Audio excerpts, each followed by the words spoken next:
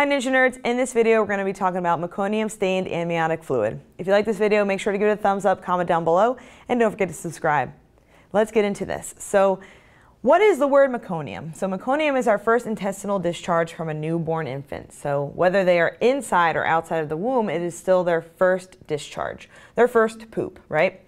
And then our amniotic fluid is our fluid that helps cushion and nourish our fetus when we are in utero. It's creating all of that fluid, a little bit of movement, a little bit of bounce so that baby is able to be safely brought to term.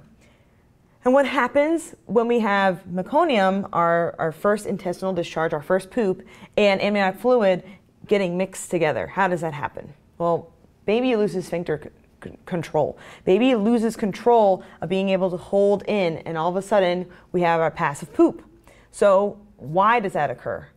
There is fetal hypoxia, something that occurs possibly with a little bit of compression on the cord. A baby is getting ready to be pushed out, ready to give birth, and a lot of that trauma, a little bit of pressure on the cord can cause that hypoxia. Well, that hypoxia stimulates our vagus nerve, right? And then we have peristalsis of the GI, and then we have a relaxation of our sphincter and produce some poop. And you're going to know that this happened because of why. What is your assessment immediately as a nurse? We know that green amniotic fluid might be a sign of our meconium stained amniotic fluid.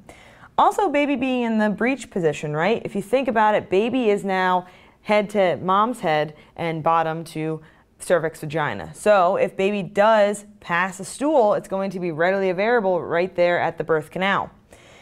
And there also might be on the external fetal monitor some variable or decelerations that we're noticing from that compression, from that cause of hypoxia. So you as a nurse are going to do a couple of different things. The one thing you're going to do is document the time, color, and consistency of that amniotic fluid, that rupture of membranes.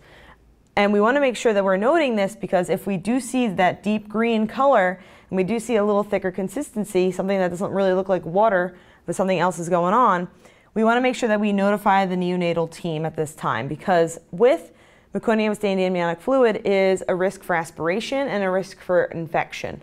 So we want to make sure that we immediately move into moving mom to side lying and applying some oxygen. That's at 8 to 10 on the mask, because what we're looking at here is, again, that sign of hypoxia with baby. So when baby is then born, we're going to go right into our APPAREL. We want to make sure that baby is doing okay, that there is no compromise in breathing, the heart rate and everything looks great. And we're going to be suctioning mouth and nose with the bulb syringe. So great that you called the neonatal team at bedside, because now they are there to assist with this as well as possibly while you're taking care of mom. If the heart rate is greater than 100 and baby's got good respiration effort, baby looks good, baby's color's good, we can immediately move to skin. However, if it's not looking so great, the heart rate maybe is a little less than 100, or they're having a poor effort, we want to move them to the radiant warmer, and then they're going to move into the endotracheal suctioning, meaning we got to get a little more suctioning out. There might be other fluids or things within our breathing or respiratory pattern that we need to get out. But overall, what I want you to understand from this lecture is that meconium stained amniotic fluid is a risk for aspiration and then infection. So we want to make sure that we are documenting color, consistency, and time, and we are letting our neonatal team know, because we are thinking respiratory for baby. We are thinking about respiratory effort. And that's it. That's what you have to think about. So I hope this video made sense. I hope you get something from this lecture. And as always, until next time.